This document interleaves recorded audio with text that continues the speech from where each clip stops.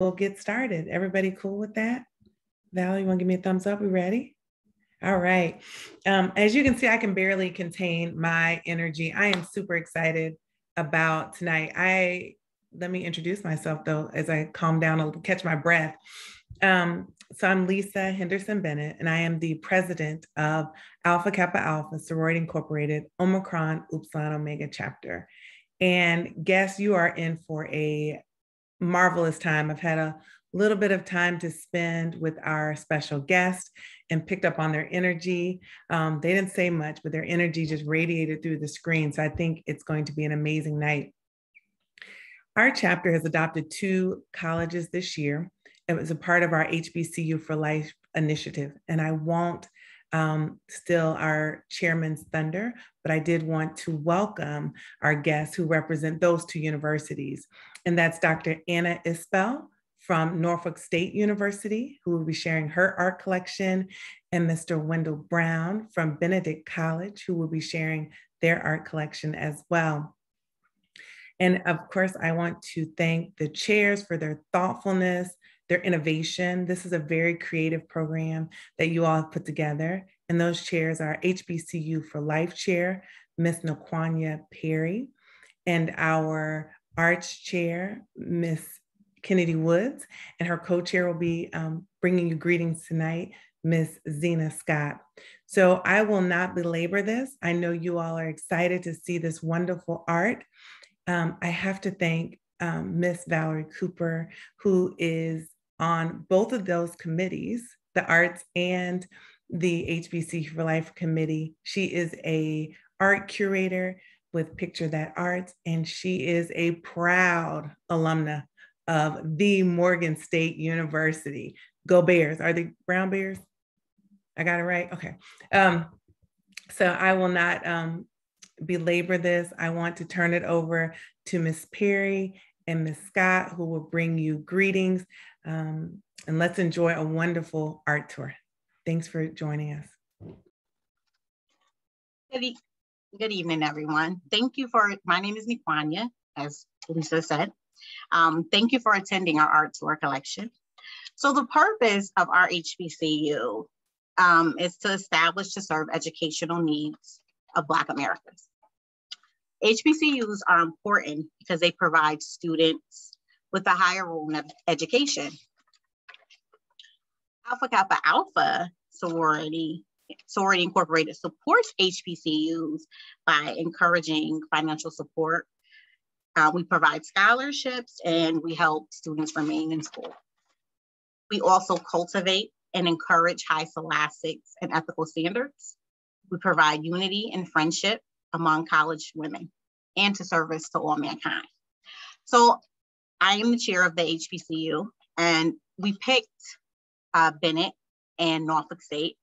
I am an alumni, a proud alumni of Norfolk State myself. And the reason why we picked those 2 schools is because Norfolk State, they have an excellent STEM and athletic program. We also picked Benedict, the same reason. They have an excellent STEM and cyber and security mass communication business programs as well. And we hope that our students will continue to come to the schools, go back for homecoming, continue education-wise, get higher degrees. And I just want to say thank you for allowing us to have this opportunity to present to you. So I'm going to pass this on to Zena.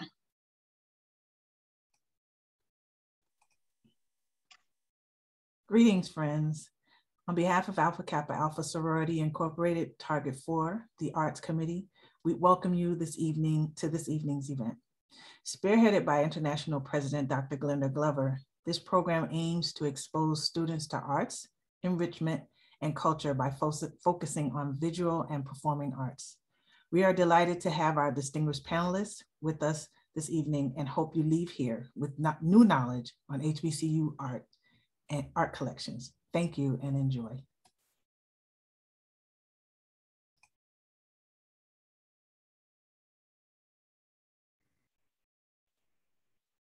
Okay, so I just want to come in and say to our president of Omicron Upsilon Omega Chapter, which is based in Stamford, Connecticut.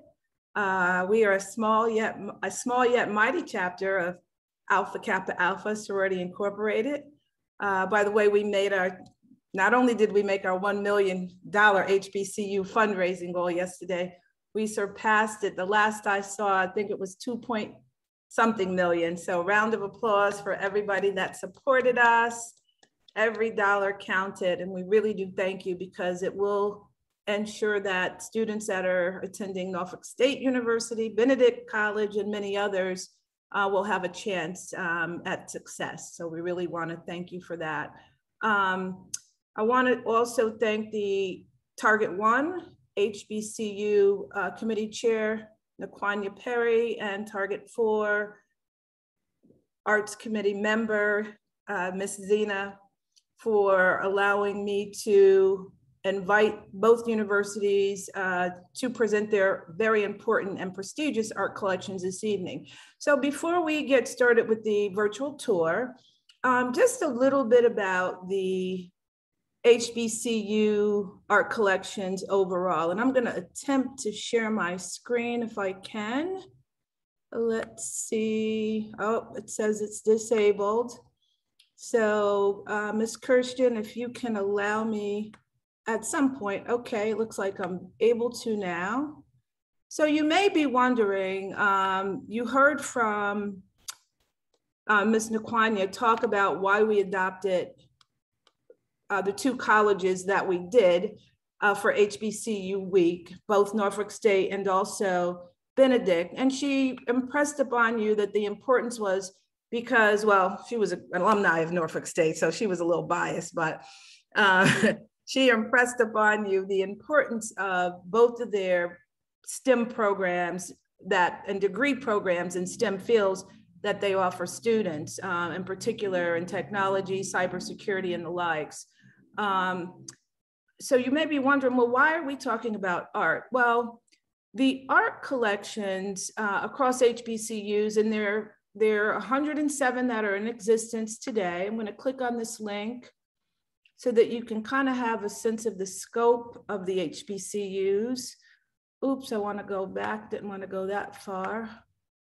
Okay, hopefully you can see my screen and the list of HBCUs. Yes, President Lisa.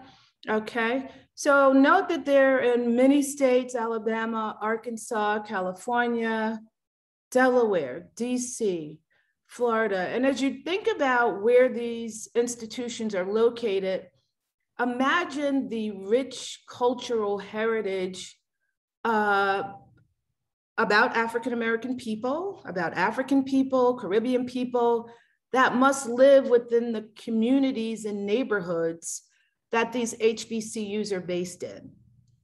And also imagine that unless you are really ambitious, you're probably never going to get in your car and drive to Norfolk State and then crisscross over to Texas to Prairie View and then go to Clafton and then go to Lane and then go to Benedict. And so the question is, if you don't do that, what are you missing in terms of the history that the art collections actually have to offer and present from each institution? So the goal of the project that we're going to talk about tonight is called the HBCU Digital Art Project. And it's really intended to provide one-stop shopping under one roof of all the HBCU art collections nationwide. And I didn't mean to get out of it. Okay, I'm going to stop sharing. So as we are able to develop relationships with HBCUs that are interested in sharing their art collections, we bring them into this, what we call the HDAP fold. And so tonight you have a very special treat. You're going to see the collections of Norfolk State University and also Benedict College, and realize that most of the art collections were started shortly after the colleges themselves. So Benedict College, can somebody take a guess? that knows their HBCU history, you can put it in the chat. What year was Benedict College founded? And what year was Norfolk State founded? Does anybody want to take a guess at that? Get some interaction going here. Just take a guess.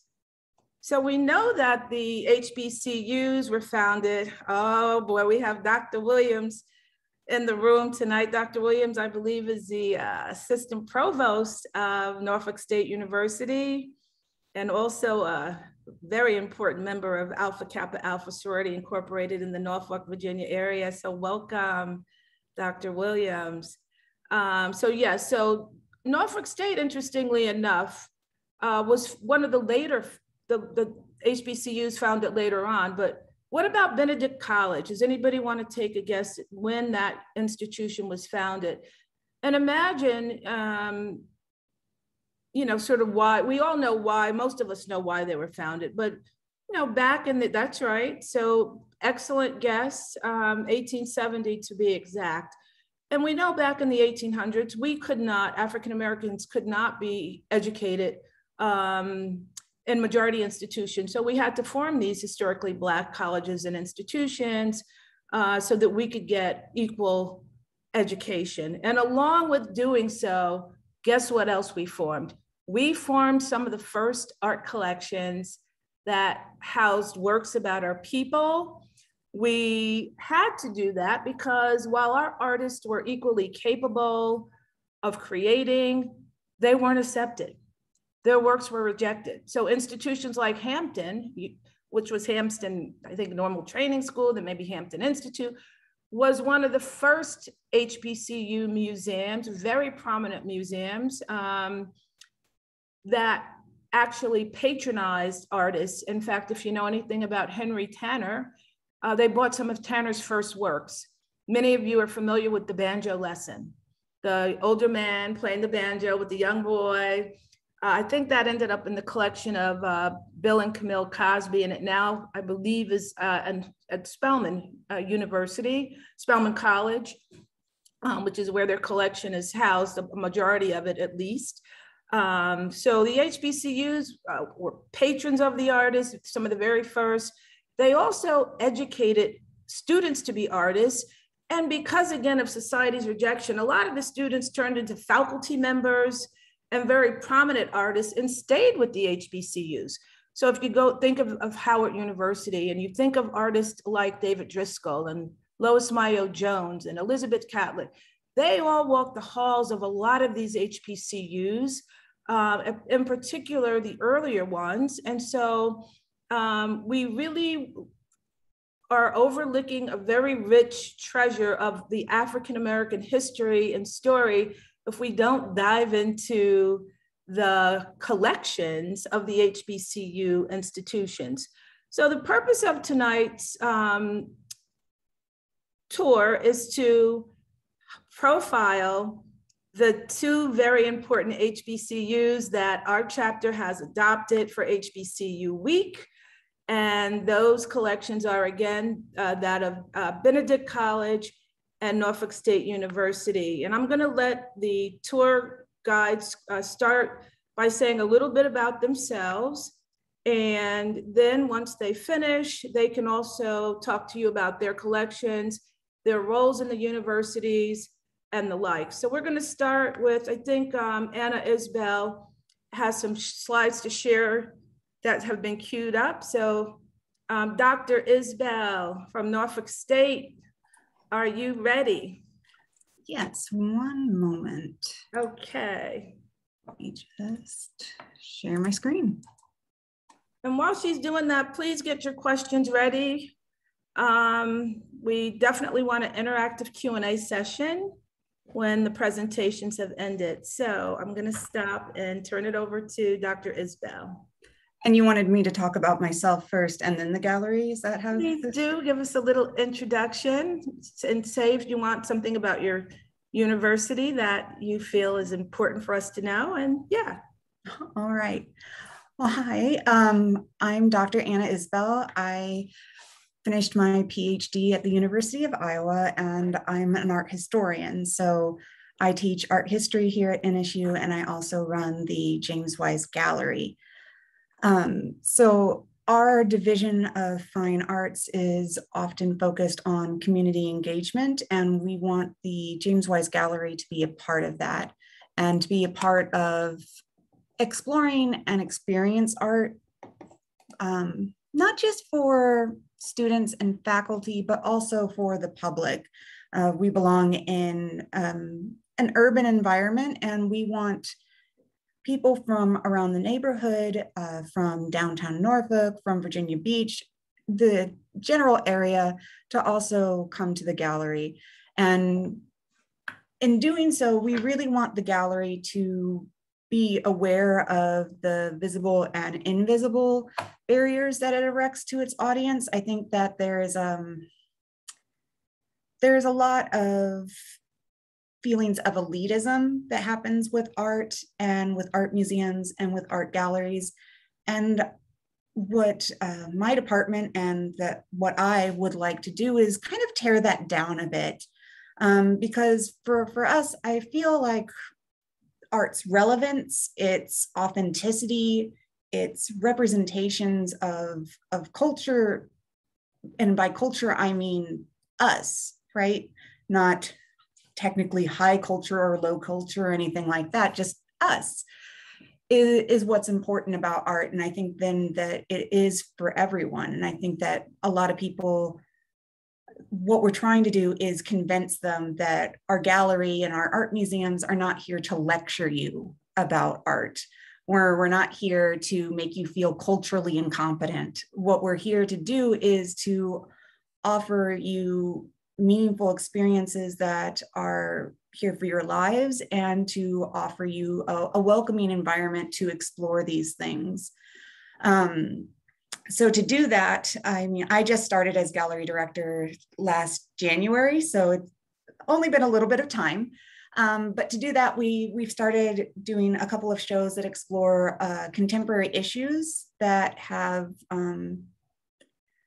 really big impacts, I think, on society, not only for the general Tidewater community, but also across America or even global issues. So last February, we did an unjuried exhibition for No Justice, No Peace, Unrest and Responses in 2020 America.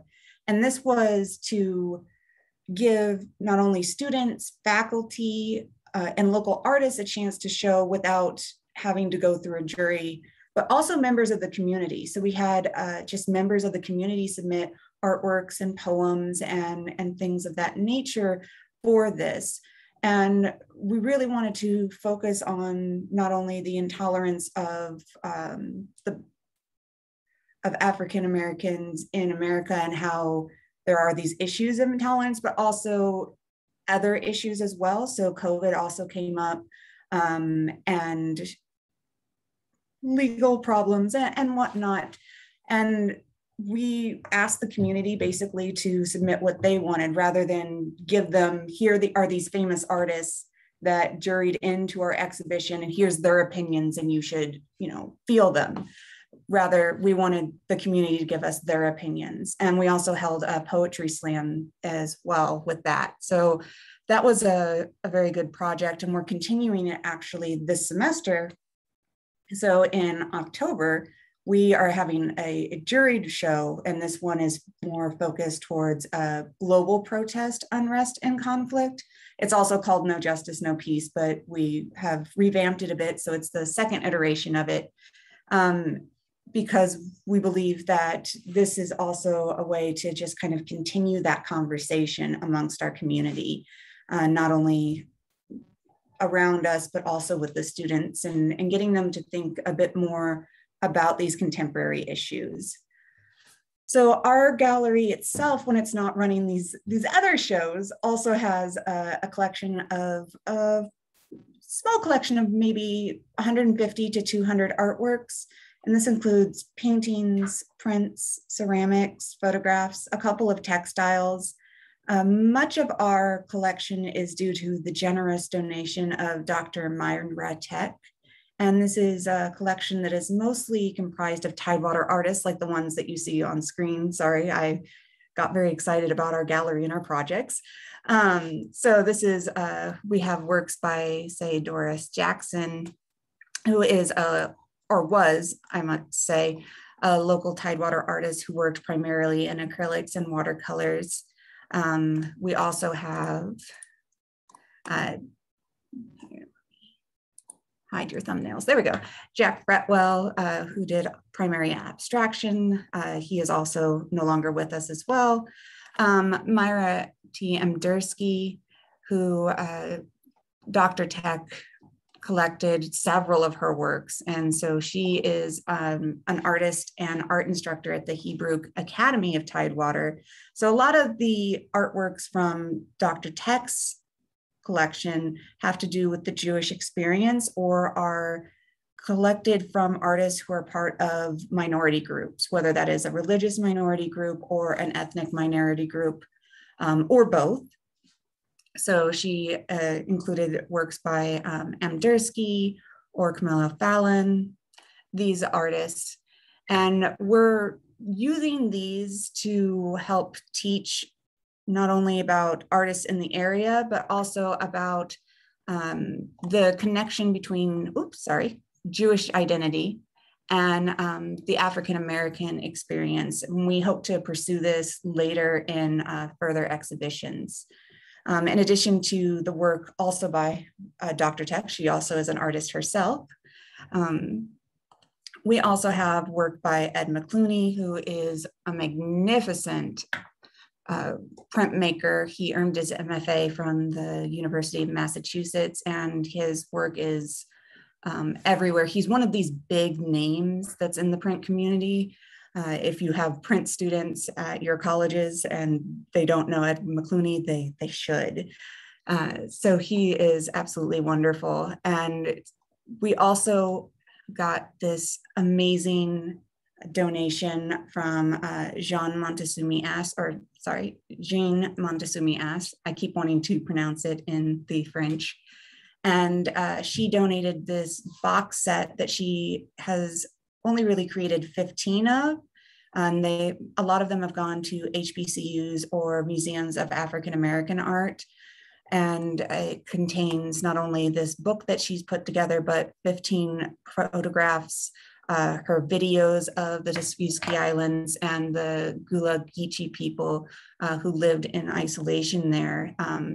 So she went there in the 1970s and documented their lives and spoke with them and created this photography project when there were fewer than 84 permanent residents on the island.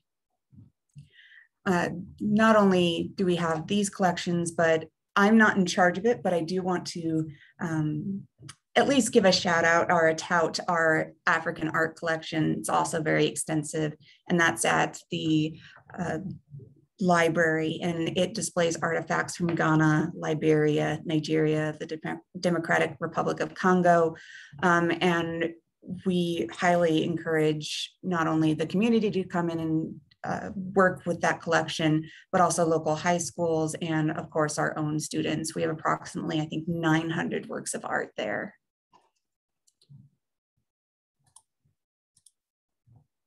That's just a little bit about the collection.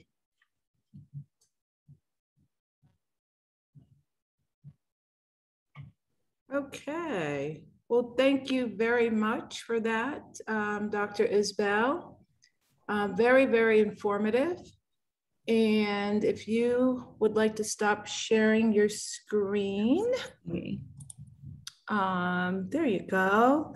So hopefully you all have a greater appreciation for some of the diversity of works that live on the campuses of HBCUs. As Dr. Isbell mentioned, several of these works were donations. And in fact, most of the colleges, HBCUs and others, have received numerous donations of art, of sculpture, in particular African objects over the years.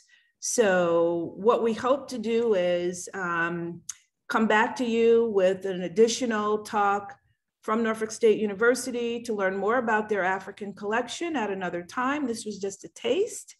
just to hopefully whet your appetite and want you to become curious to learn more about the artists that she talked about in the Tidewater area, which, you know, has a unique landscape relative to other areas. And that, again, to my earlier point, based on where the HBCUs are established, the local terrain, the local culture and customs sort of drive what's happening in the art world. So you can imagine that the Virginia Beach, Portsmouth, Chesapeake, I have lots of relatives in that area, Hampton, Virginia, crabs. What do you think of when you think of that area? You think of coastal scenery, water, seafood, right?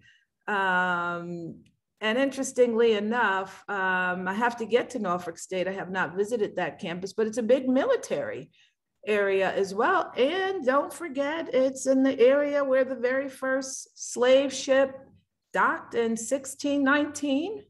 So a lot of the very first African Americans who entered this country were established there. And you can imagine that the archives that live on these HBCU campuses must be extremely rich with artifacts about our history. And another interesting fact, most art collections on HBCU campuses, and perhaps others, actually started out in the libraries. And some of them are still in the libraries. Mm-hmm. So when Dr. Isbell mentioned that the African collection was, I believe, housed in the library, did you say? Yeah, that's not uncommon to have artifacts under the glass cases of very important documents that represent our very, very first instances of many, many things. The HBCUs have been good to our culture. They've shepherded our history very, very well. And again, the point of the digital art collection project that I'm working with is to help bring these works to you. So at this time, I'm going to try to share my screen again. You guys bear with me here. And we're going to learn a little bit about the second university that we have adopted for HBCU Week. Alpha Kappa Alpha Sorority Incorporated all over the world is celebrating HBCU Week, and we're proud to have raised $2 million and some change that are going to go into the budgets of many of these HBCU institutions. So this is a snapshot of all of the HBCU art collections that I've been able to integrate into this portal so far. And you can see there are many, and we're so happy to have added Benedict and also Norfolk State. But before I move on, for those who may have missed the presentation, I'm going to just click on Norfolk State's icon and go to their gallery. Dr. Isbell, whenever you, so there's an overview of the gallery that you can read about, artist bios if you want to know more about the biographies, if you want to learn more about Norfolk State and just have an overview of the art. You can always come back here to learn more, okay? So I just wanted to let Dr. Isbell know they have really jumped through hoops to help me make this happen. And if I don't stop backing out of this technology by accident, sorry again, I have to get back into it. I will get better. It's a slip of the fingers. But what I was saying is they've jumped through hoops to make this happen very quickly for us. And we're very proud that they were able to do so. So we're going to go back into the software, and I'm going to try not to exit out, and we're going to start. So while I'm doing that, Professor Brown, why don't you come forth and introduce yourself, tell us a little bit about your role, and a little bit about the history of Benedict. And then we'll go right into your tour. Okay, all right. Okay, all right, my name is Wendell George Brown. And before I start getting into who I am, I just want to say I am from Newport News, Virginia. So I'm very familiar with Hampton University, Norfolk State, The Weiss Gallery, I've actually shown at that gallery some years ago. So it's a wonderful, wonderful place. And you just talked about crabs and fish in the Chesapeake Bay, and it's making me want to go home now. So it's wonderful, wonderful. But, and also, one of the things that I like about this project, and Valerie, when you called me on Friday about this project, you know, I sat back a while and I looked at it Friday or Thursday, and I looked at what the project was about. You sent me a link, and I looked at the link, and it was exciting for me, primarily for the simple reason because what we have here is Queen Nande from our Great Kings and Queens collection that I'll talk about in a minute after I introduce myself. But I was excited because this venue or this format that you have created or creating, what it does is it is allowing us to be able to put all of these paintings back together in one place. So like the Great Kings and Queens of Africa collection, that's a collection from Anheuser-Busch that was distributed through United Negro College Fund to several colleges. You know, it was Clark, it was Spelman, Benedict College, Xavier, Dillard, Fisk University, and I think about one other. But all of us have unique works in our collection that are made by artists, by African-American artists that have been lost, misplaced, forgotten about.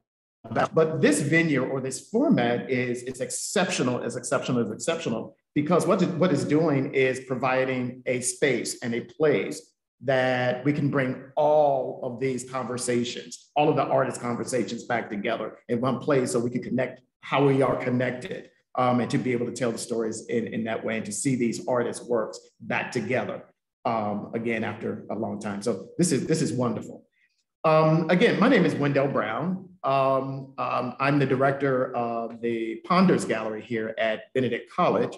And I came to Benedict College now about 13 years ago, and I came to Benedict College from Howard University, where I received my MFA in painting and sculpture. And to say that, I'm a fiber artist. And I did my undergraduate work at the Maryland Institute College of Art in textile design, fibers. And from there, went to New York and worked for the Dance Theater of Harlem, doing costumes and all of those type of things. Worked as an assistant to the American artist Faith Ringgold and Joffrey Holder, doing costumes and work with him. And in this journey, now I'm here at Benedict College, not only as the director of the Ponders Gallery, but also the associate professor of art. So it's exciting again for me to number one, to listen to Anna's talk. Excellent talk. Coming from a historian perspective, because she was hitting on so many points that I thought were really relevant, points that were necessary, and conversations that I really want to be able to have with this collection. And I hope that people who come to this collection or see this collection, I'm hoping that they leave with a sense of self, with a sense of understanding, community, and all of those type of things. Like many historically Black colleges, as Valerie just talked about, Benedict College is one of those colleges that the beginning education or lessons here at Benedict College were like many other colleges. They taught teaching, they educated students to become teachers, and they also educated students to become preachers. Now, one of the main reasons or one of the ideas for doing that, particularly after slavery, is so that these preachers and these teachers could go back into the community and educate others who were not able to come to school. So they were in that process building community. Now, as time passed on, the Benedict College was able to incorporate other courses, and those other courses that the college or the institution was able to institute or establish were courses like shoemaking, and which also some other courses were those courses like painting and also printmaking. which leads us into the art component. Art is extremely important because it teaches us how to see ourselves. When we talk about Hampton University, Hampton University's first collection of Asian and Pacific works in their collection was collected to teach those students at Hampton about Asian and Pacific works, about African collections, and this type of thing, to teach them about themselves, about their history in a tangible way. The collection here at Benedict College does the same thing, right? However, our collection, instead of being really rooted in tradition, the gallery really focuses in on contemporary works, and particularly contemporary works on paper. And the collection that we have here, in a way, really addresses that. And what I want to look at here is first Queen Nandi. This work by Queen Nandi is a work that was gifted to us again through Anheuser-Busch and its relationship with United Negro College Fund. And this work is one of the works that is highly requested from a lot of scholars, researchers who want to use the work and study the work, and this type of thing. But for students here at the college, one of the things that I like about this work is primarily the story and the history that it brings. Queen Nandi is the mother of Shaka Zulu. And Shaka Zulu was maybe the founder and also was a great leader of Africa, was known as one of the great leaders of Africa. But even more so than the history of this work, one of the things that excite me about this work is the artist's approach to creating the painting, the visual language of the artwork. If we notice, Queen Nandi is positioned in the left-hand corner. She's very prominent in this work. And if we're talking about the visual non-verbal language, which is one of the things I always talk to students, particularly in the fundamentals class, about that non-verbal language. What are we saying? What does the artist want you to, what do they want you to get from this work? In this work, Queen Nandi is prominently positioned in this left-hand corner, where she somewhat takes over that space. The other people on the other side are painted in the position on the right side, but they balance out her weight. And in that presentation, for me, it shows that she is it shows her importance. And it even shows her importance for the fact that Shaka Zulu is also in the background. And I say that because she is someone who birthed Shaka Zulu. She raised him, and she made him what he is. So when we're talking about women issues, women rights, and all those type of things, I think this is a great piece to be able to talk about in that conversation. The next piece, let me move to the next one. The next work that I wanted to point out, and I put this piece, this is another great king. This is also from our Great Kings and Queens of Africa collection. And this is, he was king of Ghana. This is Tinkamen, who was the king of Ghana. And one of the reasons why I put this work in this collection, one of the reasons why I put this work in this composition to be able to talk about it is, I've heard, I don't know how true it is, but I heard that I favor him. So I said, okay, I'll put myself into this presentation. Okay, so I know it's not true, but anyway. But again, one of the things that I like about the work is the composition. I like that it shows particularly the African-American male as in a representation of strength, of pride. Oftentimes, particularly in early works, the representation of African-American men, African-American people in general, the presentation of how they are portrayed in art, in the media, is often not portrayed in representations of a strength and courage. But this is one of the pieces, not only this piece, but this piece, along with many of the other pieces represented in this collection, I think are great conversations. And again, with this collection, because the works were divided between several institutions, I am so excited that this work is now actually finding a home with the other works eventually, that were all part of the same unique work that celebrated the great kings and queens of Africa. The next work that we have here, this is Benny Andrews.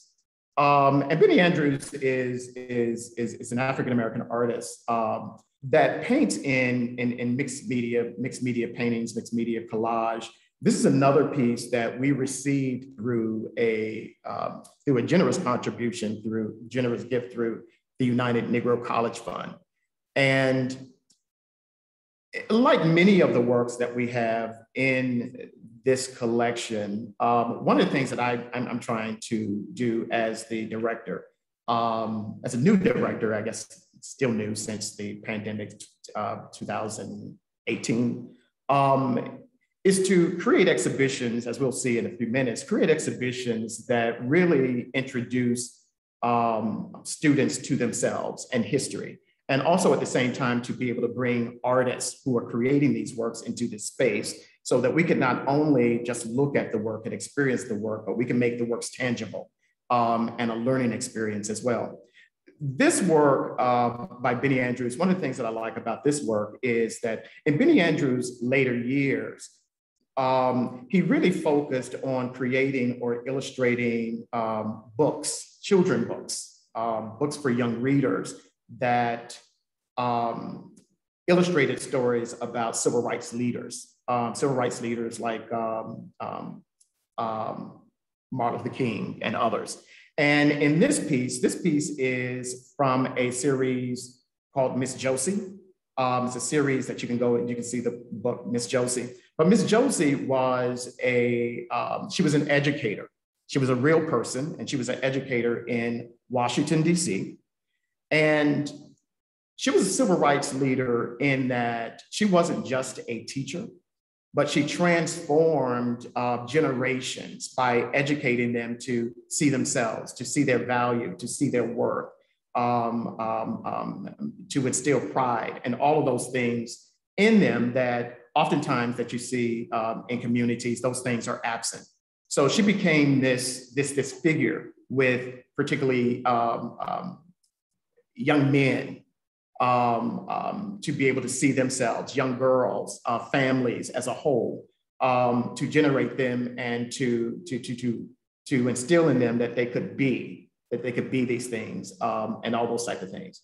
And that's one of the reasons why I'm really excited about this piece. And with this whole series, the college from this series, we received about 4 pieces from this collection, and other works went to other HBCUs. So if they can get into the mix, if they're not already here, institutions like Johnson C. Smith University in Charlotte, North Carolina. I know they have some of the Benny Andrews and some other works, and it would be really great to actually see all these works come together and to really be able to online, to be able to have conversations back and forth with Norfolk State, with Hampton University, with Johnson C. Smith University, Fisk University, Dillard and Clark and Morehouse, and all of these schools to be able to come together and have conversations and bring these works together in this space. I think for me, that would be an exciting joy. And I think it's also interesting that why this venue is so important, because the history of art at many historically Black colleges and universities, many of the works are lost. Many of the works, in those collections are lost. So this is in this venue, we're able to reclaim them and this type of thing. This work is by Elizabeth Catlett. Elizabeth Catlett is an artist born in Washington, D.C., studied at Howard University. She also was taught at Hampton University, along with her then husband, Charles White. This piece is called Two Generations. In some venues, you'll see these two generations. Again, it's a piece that talks about community. It talks about heritage. It talks about strength and character, community, and all of those type of things. This work for me, as you'll see later, I have a PowerPoint of students doing research here in the gallery. It's important for me to be able to have these works here at the gallery because they become tangible.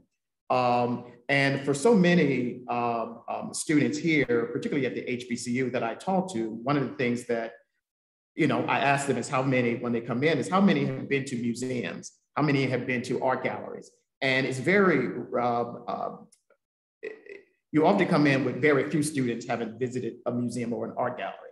So this venue and being able to have these works makes the collection, again, tangible and an educational resource for students. This work is by Samela Lewis. This is called Chloe. Samela Lewis is an artist who studied at Hampton University. She is widely known for her works on paper and prints and this type of thing. And I like Samela Lewis. I had an opportunity to work with Samela Lewis as well as Elizabeth Catlett and some of the other artists when I actually taught at Hampton University a few years ago, 20 years ago, I'm not that old, 20 years ago. But it's interesting to be able to work with an artist, to be able to not just work with an artist, but to be able to create alongside an artist, to see how they think, to see their thought processes, to see how they talk about social issues, to see how they address feelings and emotions. This piece by Samela, this is also another piece by Samela Lewis, it's called Heritage. And I like this piece primarily because it's an abstraction. And oftentimes, like Chloe, we can look at a work of art and we can see what Chloe looks like. But often for me, when I talk about abstracted works or not works that are non-representational, the interesting thing to me, is that non-representational works, in a way, I call them representational in the sense that they're illustrating what we feel like, and they give a sense of that emotion. And this piece for me does that. And Elizabeth Samela Lewis does that in black and white, in representing her feel and emotion of what a heritage looked like when you talk about it, and those type of things. And that's what I like about this work. That's why I'm showing this work, right? And then we have the next piece. And this next piece was actually my graduate advisor at Howard University. And I think a lot of my work is in a way kind of influenced greatly by Renee Stout. Renee Stout is a Washington, D.C. based artist who was born in Kansas, raised in Pittsburgh. But her works are in many collections. I know Spelman College, here, Benedict College, as well as many other colleges. But her work in large part talks about race, identity, women issues, social cultural issues, and all of those type of things. And one of the things that I like about her is she talks about when she creates her work, she talks about moving into this alter ego when she creates. So the boxes, in a sense, this piece is actually called Secret Passport. So in a sense, she is kind of you create these secret identities to be able to move into spaces, to be able to create opportunities and those type of things. When we talk about her work, we can go on and on. The next area that I wanted to go into is I wanted to talk about art as educational resources and programs that we have here in the gallery. This is one of our artists here from Benedict College. He graduated in 1978 from Benedict College and has gone on to do great things both in the United States as well as outside of the United States. This is Tarleton Blackwell. And Tarleton Blackwell is a well-known artist here as well as outside of the United States. But these are some of his works. And I put this piece in specifically because the piece that he is actually talking about here is a piece that he actually created for Alpha Kappa Alpha. And we exhibited that piece just before the pandemic hit.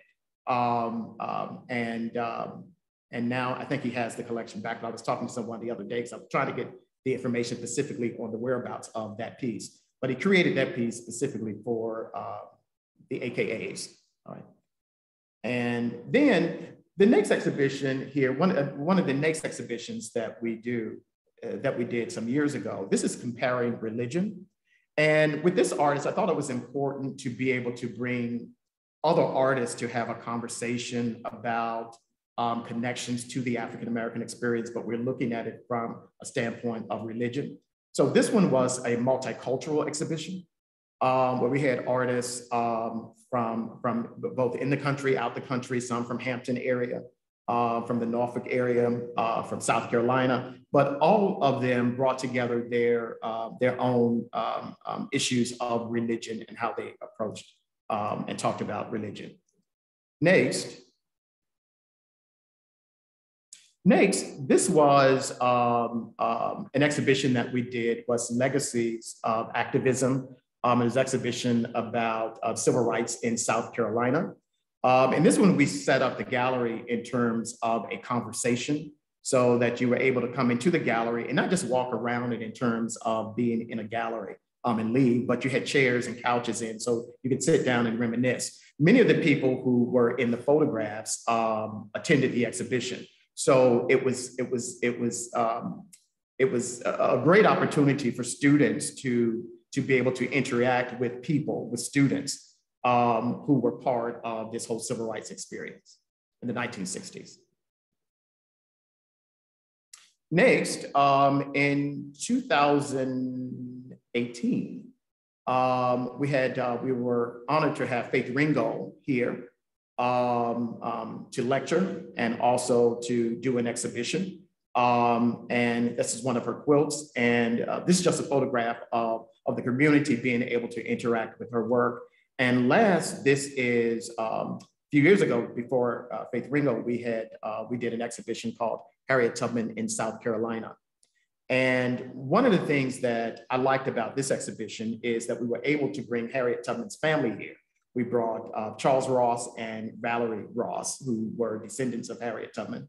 And the quilt exhibition highlighted Harriet Tubman's work here in South Carolina, which many people did not know that Harriet Tubman did anything here in South Carolina. But she was sent here as part of the emancipation, what was happening here post-Reconstruction or during the Civil War to work. And many people don't know that was here in South Carolina. So you asked me, Valerie, to talk about something that was good here in South Carolina. That history about Harriet Tubman here in South Carolina is something that's good about why you should come and see this space. One of the things that I wanted to do as well is to show students. Students become a part of not just looking at the exhibitions, but they become a part of installing works. So they're able to learn every aspect of how to install works, how to deinstall works, how to light an exhibit, how to create signage, and all of those type of things. So we're also looking at the collection, not just as a collection of art to look at, but we're also looking at it as a source of, as a career source, as a skill set, particularly for art students who will possibly go into studio art. How do you create exhibits? How do you apply for exhibits? And all of those type of things. So it gives us the opportunity to be able to do it in this sense. Also, the collection allows us to, again, not just to be able to exhibit works, but also to be able to use the collection as a resource for research. So we have our art students here in the studios. As an art teacher, as an art professor, one of the things that that irritates me so much is that we often use the book and we're looking at pictures in a book, but the book doesn't give us these tangible experiences in terms of texture and color, shape, size. Often we see works in books that we think are big, but when we see them, they're about this big, or we see works that we think are this big and we see them as vice versa. But to be able to work, to sit with works by artists, many, many more artists than I was able to share here, artists like Hale Woodruff, and to actually see a Hale Woodruff, or to be able to work with a Margaret Burroughs work, or to be able to work with an A.C. Hollingsworth work. These are experiences that you can't pay for. To be able to graduate and to be able to move beyond this space and to say that you actually worked with these works to be able to create works of your own. It becomes part of your narrative, and it also becomes part of your conversation. And as a result of that, I think that's why it is so important that this venue or this space exists. And I thank you, Valerie, for creating it. I thank you for calling me.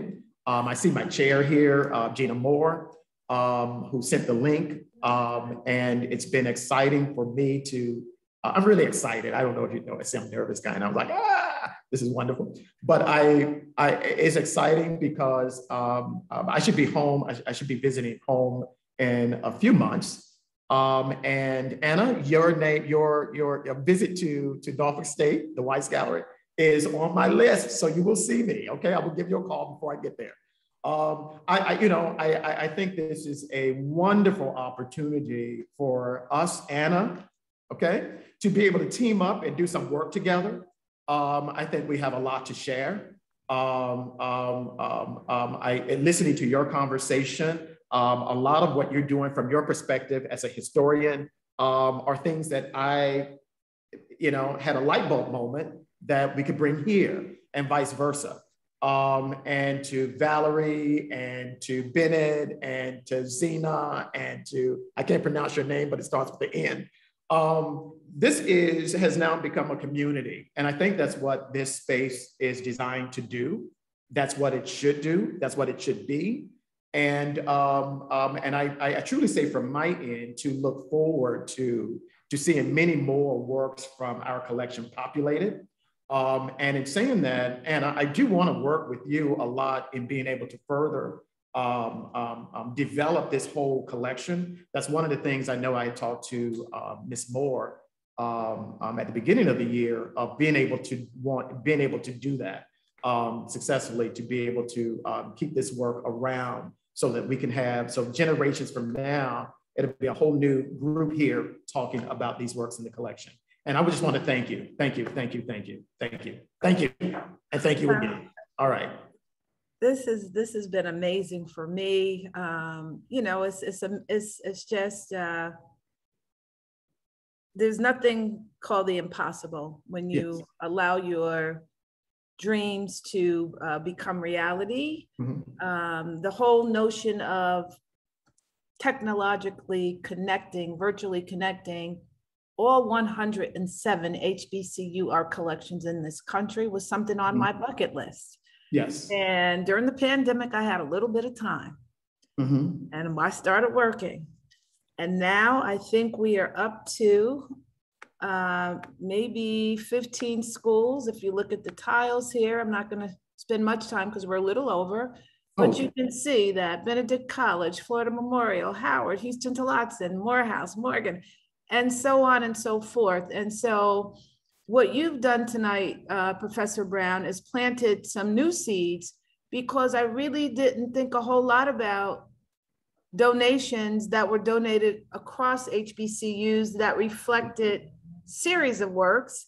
Yes. And now how we can bring these works back together virtually, right, by using technology. So I certainly hope Dr.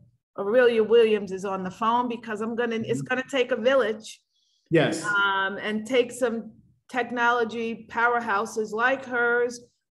We also have the opportunity to work closely with the Links Incorporated, who have a very keen eye toward the arts as well. And our president of, I hope she doesn't mind, of this Omicron Upsilon Omega Chapter of AKA happens to sit on the National STEM Committee for the Links because of her technological background. So what we want to do is, the larger HBCUs are covered. It's the smaller ones that are going to need our help. Step one is helping them digitize their works, because that's the minimum, sort of criteria to being able to then onboard you here. So more to come on this project. I want to see if there's any questions. I know we're a few minutes over, started a few minutes late though. So want to see if there are any questions in the chat that anybody has that's burning that they'd like to ask. Any of our panelists, our members, myself. I don't want to add anything, but I want to make a comment. Yes.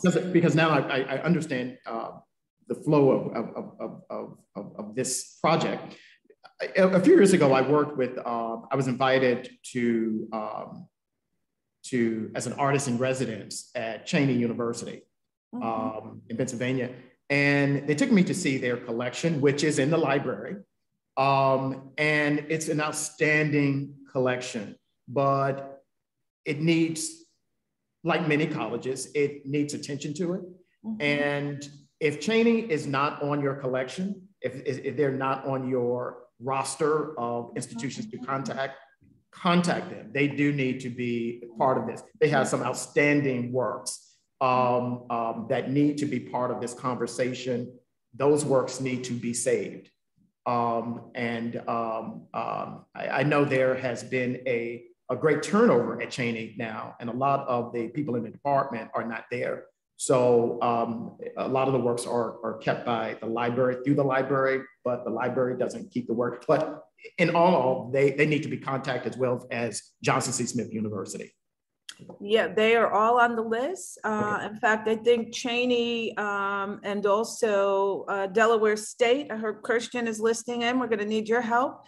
Are two on the list for this year. So we're going to try to make our way down the East Coast with the northernmost schools, and we're also looking at Florida. And in fact, our president's mother went to Edward Waters, and she always want to call it Ethel.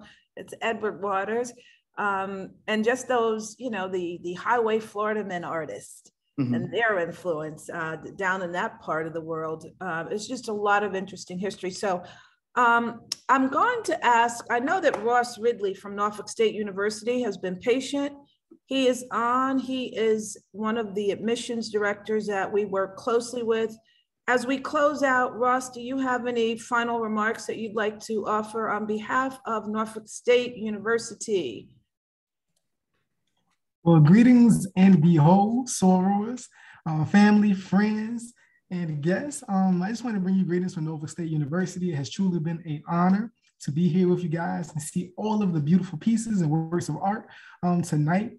Norfolk State University doing a lot of great things. I'm actually in my hotel room in Charlotte, but I had to be a part of this event tonight. There's so many great pieces across our campus. I kind of been switching up my background so you can see some of them. So many talented students doing so much on our campus. So I just want to tell you, thank you for inviting me. I know we kind of over time, but thank you so much. Yeah, no, and congratulations for partnering with us. I know that Naquanya works closely with you. I'm going to ask to close us out our program, Vice President of Programs, Ms. Monica Lloyd, if you are still with us. I am still with you. Thank you, Valerie, and thank you for your passion in terms of art and bringing your work to our organization so that we can share it with the community and help spread the word. But and thank you very much, Wendell Brown of Benedict College and Anna Isabel for sharing your knowledge of why we even have these art collections in these institutions, the purpose and the importance of how they draw in our community and how we as African Americans are connected to the larger community and how we're able to see ourselves in these works of art. So I thank you for sharing the works at your institutions and your depth of knowledge today. I also want to thank the program committee and especially the arts committee for helping us put on this event today.